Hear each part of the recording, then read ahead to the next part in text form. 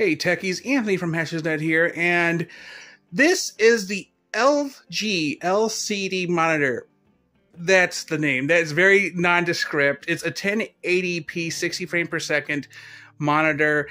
Not too fancy, but for the purpose of what I need it for, which is productivity, it's perfectly acceptable monitor. Don't get me wrong.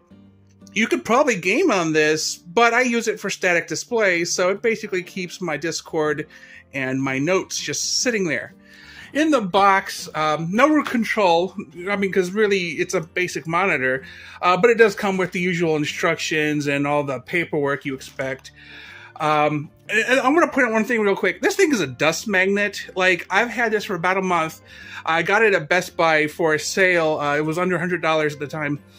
And I brought it home, and it had issues that I hated right away. Not because of performance. It was because of a thumbstick. So let's turn this thing around. And as I try not to drop it with one hand, here is what the back looks like. It's very simple, nondescript.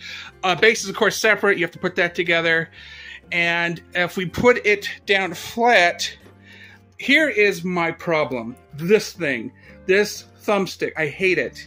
To reach it from the front, and I will show you, to reach it from the front, you literally have to kind of just put your hand under like this. And if you don't use your finger or your thumb to support yourself, you're not going to get, it's going to be difficult to get it to move the way you want, because it has directional up, down, left, right, but it also has the you have to push it for the to put the function through, and I hate it. I hate it so much.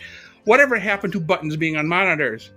Anyway, so it has an audio jack here. It has VGA, which is surprising, and then HDMI port, and then this is the power port. Another thing I hate: it has a brick. It has a power brick.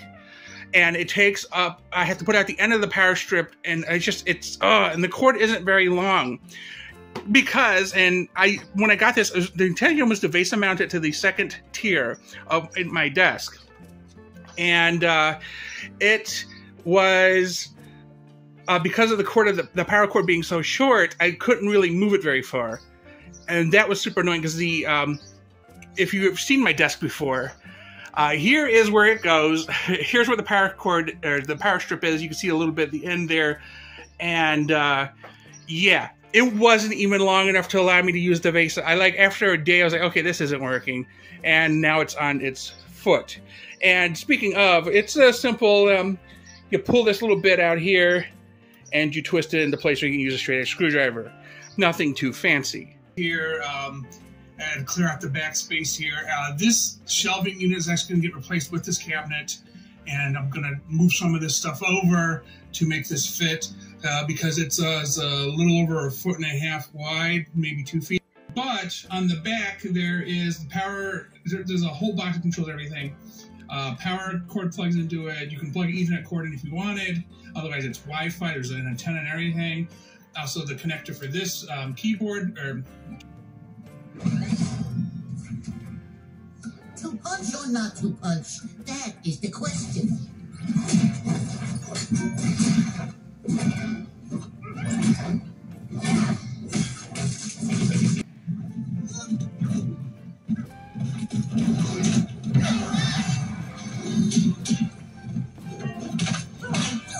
I can't let everyone down.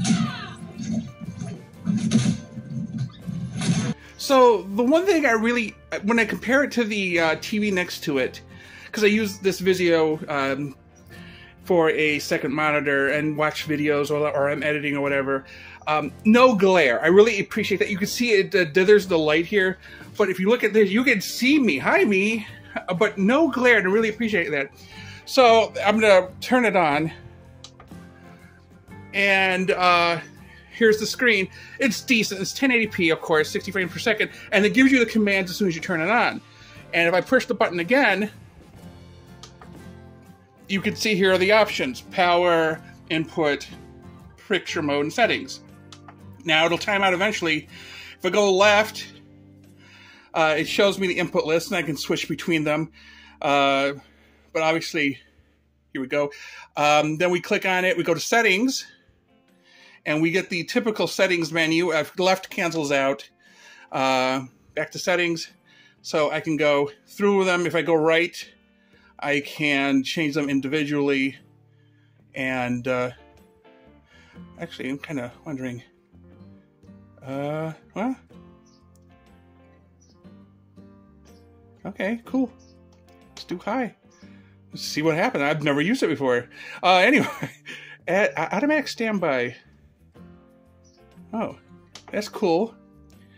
And okay, so we just played around with a little functionality here. Let's go to the next option, picture mode. And of course, it gives you the picture modes. I actually use the settings in the computer for it, so you know that's pretty much all I really need. Now there is an accessibility setting, which if you press up on the stick, you get the options of turning on sounds and then how you want the sounds to sound. I don't know how well you can hear that, but it makes a weird ticking. But it's for people, I guess, who really can't see the screen to know they're putting commands in. Maybe I don't know exactly how accessibility would benefit somebody, just to hear a little click or something. But you know, whatever, I guess. And that's essentially it for the monitor. Again, no glare. Really appreciate that. Hate the stick, and it's a dust magnet. But for under $100, for I believe these are both 24-inch. So yeah, 24-inch TV, 24-inch screen. Yeah, I think it's worth the price if you can find it for under $100. I think I paid somewhere around $80, and that was a sweet spot. Otherwise, I wouldn't have jumped on it. With that said, tell me in the comments your thoughts on this item. Did you get it, and how was your experience with it? Thanks for watching, and please remember to like and subscribe.